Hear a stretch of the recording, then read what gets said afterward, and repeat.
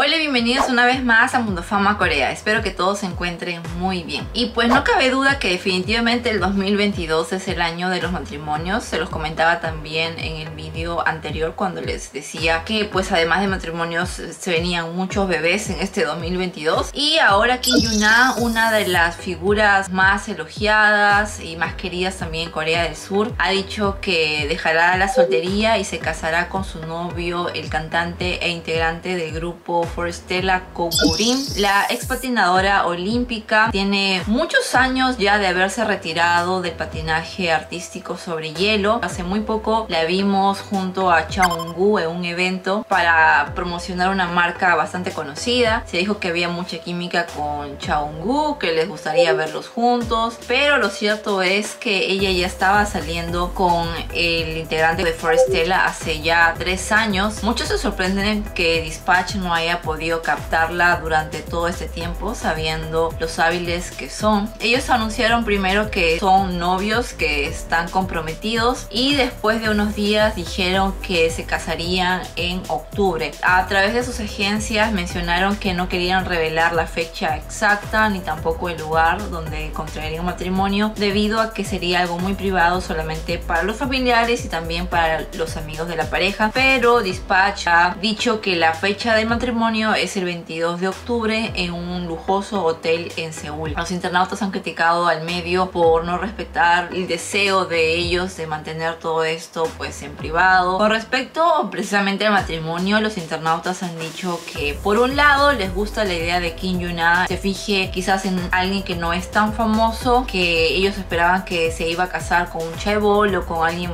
millonario, pero que esto hace ver que definitivamente YUNA pues se fija muchísimo en, digamos, la personalidad, en los valores de su novio, más que en si tiene riqueza o no. Otros han defendido al novio diciendo que pues no es que sea cualquier persona anónima, él ha estudiado en la Universidad de Seúl, pero otros lo han criticado diciendo que es cierto, ha estudiado en la Universidad Nacional de Seúl y que eso pues le otorga mucho prestigio, pero que no ha ingresado todavía al ejército, que lo hará cuando se case con ella, y que debieron esperar a que él termine el servicio militar obligatorio para que recién se casen. Y también le han criticado por no haber terminado su maestría. Y pues algo que les ha preocupado mucho a los internautas es la religión que ambos tienen. Por un lado, YUNA es católica y él es protestante, entonces muchos de los netizens piensan que él tratará de ejercer algún tipo de influencia para que YUNA se cambie de religión y pues decida seguirlo. Y pues amigos, ya se terminó el drama Yumi'S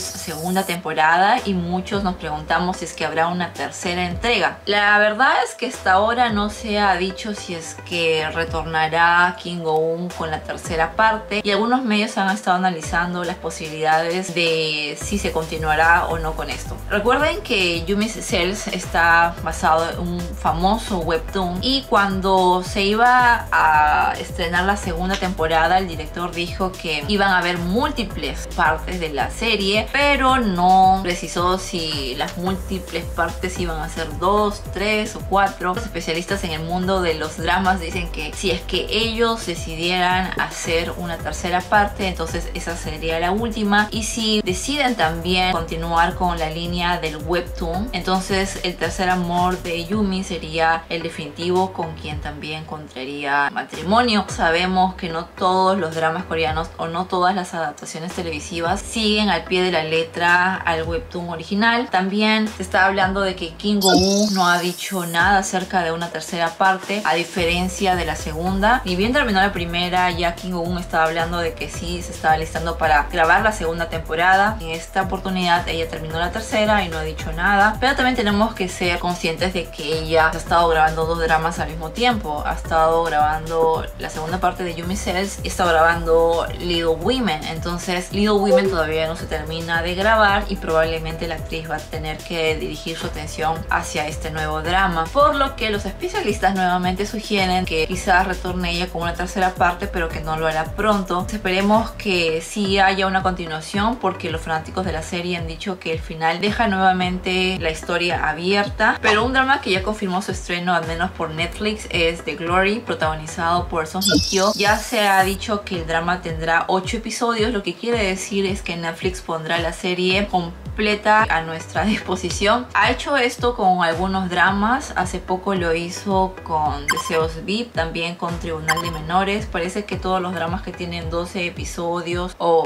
también 8 son publicados por la plataforma de una sola vez, a diferencia de otros que se emiten pues de 2 en 2 cada semana. ¿Y es lo que ha pasado con esta serie? ¿Por qué se le está criticando nuevamente a la actriz? La verdad es que a Seo Joon se le critica tanto últimamente. Y resulta que en The Glory ella compartirá roles con Yumi'S. Él tiene 27 años, es aproximadamente 14 años menor que ella. Entonces están criticando nuevamente a la actriz por elegir otra vez un actor que sea menor que ella. Pasó esto con Pasaron en The Counter, también con su coprotagonista en Now We Are Breaking Up. Algunos fanáticos de la actriz han dicho que no se adelanten tanto porque no sabemos también si el personaje interpretado por Yumi'S será la pareja de Seo Joon. De acuerdo a lo que relatan en la sinopsis, ella sufrirá de bullying y de acoso escolar a tal grado en que lo único que sueña es el día que pueda convertirse en adulta para vengarse de todas las personas que le hicieron daño, sobre todo de la líder de ese grupo que la acosaba. Y pues años más tarde se entera que la líder tiene un hijo que está ya en los últimos años de escuela, así que el personaje de Seo Joon decide convertirse en maestra y también tener cierta relación con él. No sabemos qué tipo de relación y es por eso que se le está criticando a la actriz, porque piensan que la relación será pues de una maestra que trata de seducir a su alumno. Se dijo que se iba a estrenar en noviembre, vamos a ver si esta fecha se adelanta o se mantiene todavía para finales de año. Y bueno, para terminar, los internautas están hablando acerca de un hecho un tanto curioso que ha ocurrido entre Yumi'S y Park Soo-yeon. Resulta que Yumi'S fue visto en un evento donde una conocida marca de bebidas estaba promocionando sus productos y también él trabajó de una u otra forma como productor de algunos de los vídeos que se pasaron en el evento. Entonces estuvieron pues hablando de él y que casi no se le ve en eventos en Corea del Sur, y es que es cierto, él ha estado viajando siempre por actividades que ha tenido que realizar en el extranjero, pero recordemos que ahora pasa mucho más tiempo en Corea debido a que está grabando el drama Axe Stars. En fin, él fue a este evento y resulta que Park Soo-yeon también asistió. Entonces los internautas están diciendo que esta situación debió ser bastante incómodo para ambos, ya que se conoce que Yumi'S tuvo una relación confirmada con Park Min-yoon. Ellos estuvieron juntos después de grabar City Hunter. Y bueno, los internautas han dicho de que si es que Yumi'S estuvo con Park Min-yoon y